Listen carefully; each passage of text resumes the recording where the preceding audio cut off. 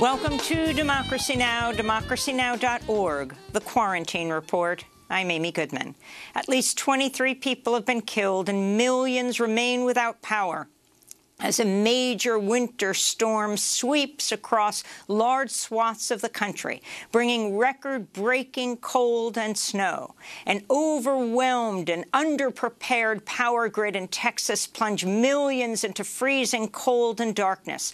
Hundreds of thousands also lost power across parts of Appalachia as well as in Oregon. This is a resident of Denton, Texas. We had a fireplace and I burnt up all the wood we had. This is sad. This is a sad state of affairs. I wish it were better, but somebody's got to do some planning after all this is over and make sure there's an alternative source of energy. Texas Republican Governor Greg Abbott took to Fox News Tuesday to blame renewable energy for his state's blackouts, saying the Green New Deal would be deadly for the U.S. His comments contradicted Texas's own energy department, which said the outages were due to, quote, frozen instruments at natural gas, coal, and even nuclear facilities. New York Congressmember Alexandria Ocasio-Cortez tweeted, quote, the infrastructure failures in Texas are quite literally what happens when you don't pursue a Green New Deal, she said.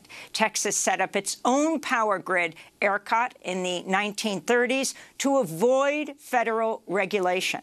Prisoners in Texas, including 1,000 women at the Fort Worth Federal Medical Prison, reported having no heat.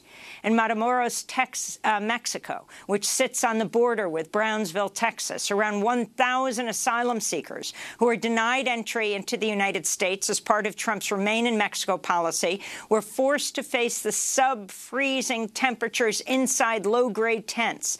In North Carolina, a tornado killed at least 3 people. The winter storm also disrupted states' vaccination programs, stalling deliveries and shutting down vaccine sites across Texas. In Harris County, health officials rushed to distribute thousands of vaccine doses after storage freezers lost power. President Biden held a town hall hosted by CNN in Milwaukee Tuesday evening, where he was questioned by host Anderson Cooper about vaccine availability. When is every American who wants it going to be able to get a vaccine? By the end of July of this year. When we came into office, there was only 50 million doses that are available. We have now, by the end of July, we'll have over 600 million doses, enough to vaccinate every single American. President Biden urged people to support the $1.9 trillion coronavirus stimulus package that House Democrats are working to finalize. A House vote is expected at the end of next week. Meanwhile, the Biden administration extended the federal moratorium on foreclosures through the end of June. Biden also extended the window to request mortgage forbearance, as well as 6 months of additional forbearance for homeowners who enroll by the end of June. NAACP filed a lawsuit Tuesday against former President Trump, Rudy Giuliani, and far-right groups for inciting the deadly U.S. Capitol insurrection on January 6th. The lawsuit, brought on behalf of Mississippi Congressmember and House Homeland Security Chair Benny Thompson, says Trump and others violated the 1871 Ku Klux Klan Act, which is supposed to protect black people and lawmakers from white supremacist violence. NAACP President Derek Johnson said, quote, the insurrection was the culmination of a carefully orchestrated months-long plan to destroy democracy, to block the results of a fair and democratic election, and to disenfranchise hundreds of thousands of African-American voters who cast valid ballots, unquote. France's National Assembly approved the controversial so-called anti-separatism bill Tuesday, which the government says will strengthen France's secular principles and help counter the rise of militant Islamist groups. But critics say the laws unfairly target Muslim communities and could deprive them of their civil rights. Among other things, the bill strengthens the government's ability to shut down places of worship and religious schools and ban what it deems to be extremist religious leaders. The legislation now heads to the French Senate, where it's also expected to pass. French President Emmanuel Macron joined the heads of state of Burkina Faso, Chad, Mali, Mauritania and Niger this week via video link for a summit on the mounting crisis in the Sahel. France said it's seeking to avoid an infinite war, but did not have immediate plans to draw down its 5,100 troops in the West African region. Meanwhile, Chad says it plans to deploy 1,200 troops to combat armed groups associated with the Islamic State and al-Qaeda. According to one tally, 7,000 people were killed due to the Sahel conflict last year, while the UN warned over 2 million have been displaced. In Spain, the arrest of a rapper over his song lyrics and tweets has sparked protests and fierce scrutiny over the government's control of freedom of speech. Pablo Hasél was arrested Tuesday after barricading himself inside a university to avoid serving a prison term for, quote, glorifying terrorism, unquote, and insulting the monarchy. Hasél referred to former King Juan Carlos as a drunken tyrant and showed support for the Basque separatist group ETA, among other charges. This is Hasél speaking from inside the university where he was barricaded. Either we have an overwhelming and organized response to these severe attacks from the state, or they will keep cutting our most fundamental rights and freedoms. We have to stop this. There might be people thinking that this does not affect them directly, but of course it does. When one of us loses a right, the working class as a whole loses it.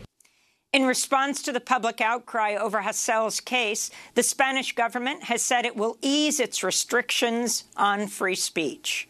Back in the United States, BuzzFeed reports the Biden administration has directed Homeland Security officials to stop using the terms alien and illegal alien when referring to immigrants and asylum seekers, terms immigrant rights advocates have long called out for being dehumanizing and racist.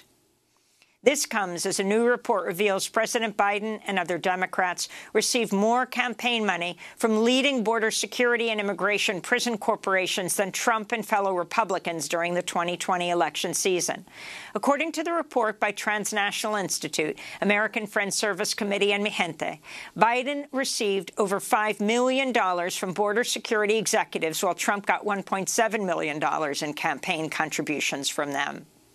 In Georgia, meat plant workers who survived a deadly liquid nitrogen leak at a Gainesville poultry processing plant last month say they're being discriminated against and intimidated as they try to file compensation claims and get medical care.